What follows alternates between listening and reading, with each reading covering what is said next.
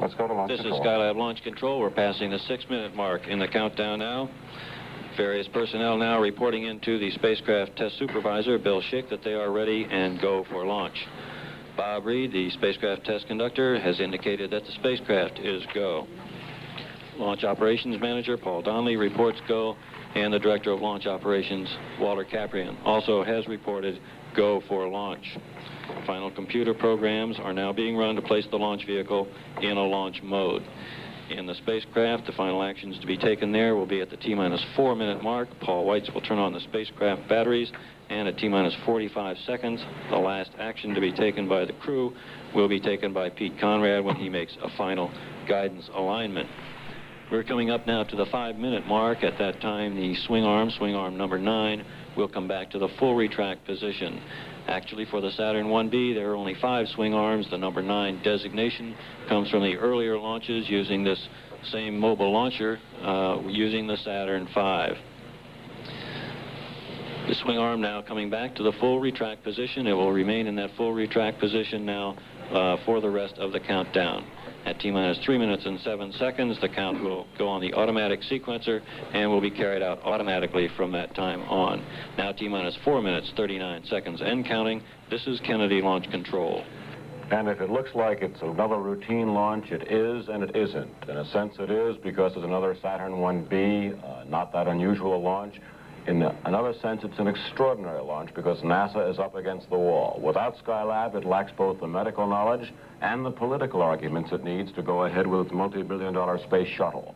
If this rescue or salvage effort fails, NASA will have to delay the shuttle to get the $500 million extra it will cost to fly the backup Skylab, Skylab B, next year. It's kind of ironic, Frank, because Skylab started as a quiet little poor man's workshop, or poor man's space station, that almost got lost in the shadow of the multi-billion-dollar Apollo program. Mm-hmm. In many senses, it got the backup people, the secondary people. Its program management left something to be desired, and still leaves something to be desired, in my opinion, which is the reason we're in the trouble we're in now. Now NASA is up against the wall. This launch must succeed, or the whole space program stops cold in its tracks for the next year or two. Yes, it's important to have this work successfully, or the shuttle is in some jeopardy. Dr. Fletcher said so the other day. Chris Kraft has told her we're looking at launch control now, and I can assure you this is a very nervous launch. In many ways, a lot more nervous than a lot of the Apollos to the moon that somehow seemed to get so routine, although they really weren't. Well, of course, this mission has had its problems. Last time we were here, sitting at this desk, why we expected to come back the next day and see what is about to happen. Control, the launch sequence has started. We are now on the automatic sequencer, and the countdown will be run now by that automatic sequencer. A number of functions are carried out by the sequencer, and they must be carried out in the proper order, or they would be automatically shut down. Also, at the same time, the launch crew here in the firing room will continue to monitor their various readouts, temperatures, checking the gauges for pressures and rates. They could override the sequencer if necessary. At the T-minus 3 minute and 6 second mark, the automatic sequencer terminated the liquid oxygen and liquid hydrogen replenishing. These cryogenic fuels had been being replenished since fueling was actually completed early this morning.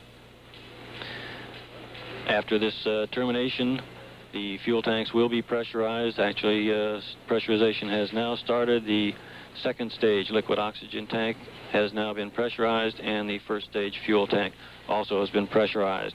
Now passing the 2-minute mark in the countdown, the vents closing, and these pressurizations taking place on the 2 stages of the Saturn 1B. At the T-minus 1 minute, 15 second mark, Paul Weitz will trip 2 switches in the command module, placing the spacecraft batteries online. These batteries I don't think launch control sees it yet, but a low deck of rain clouds has suddenly begun to move in, which is obviously going to obscure some of the view. This time, T-minus 1 minute, 30 seconds and counting, and our countdown continues to go smoothly. Also, during the automatic sequence, we'll switch to internal power.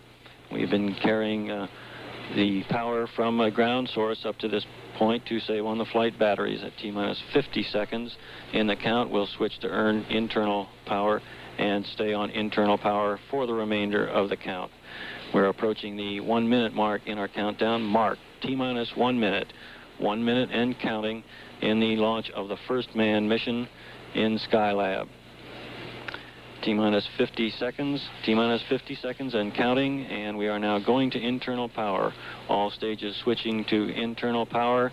Stages now and fuel tanks pressurized.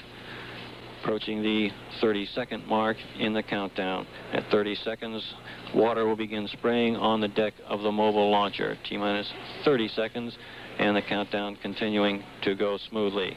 The Skylab itself orbiting some 780 nautical miles northeast of KSC at this time.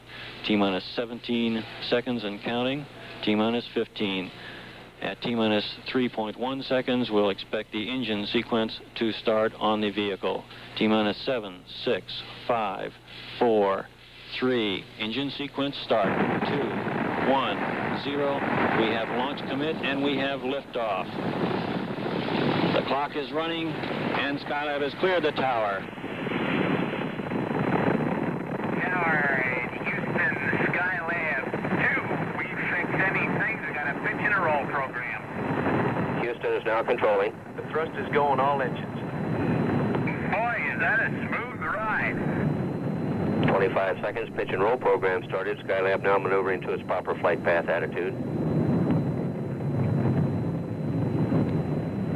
Mark 35 seconds, 1 nautical mile on altitude. Given a green by range safety.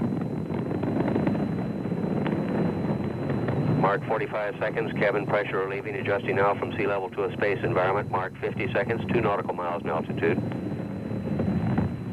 And roll is complete, Houston. Roger. Stand by for mode 1 Bravo. Mark, mode 1 Bravo. Roger, propellant up is RCS command. Roger. Mark 1 minute 8 seconds, roll program complete. Skylab Houston, your feet wet. Roger, feet wet. That call up from Capcom Dick Truly says Skylab now capable of water landing.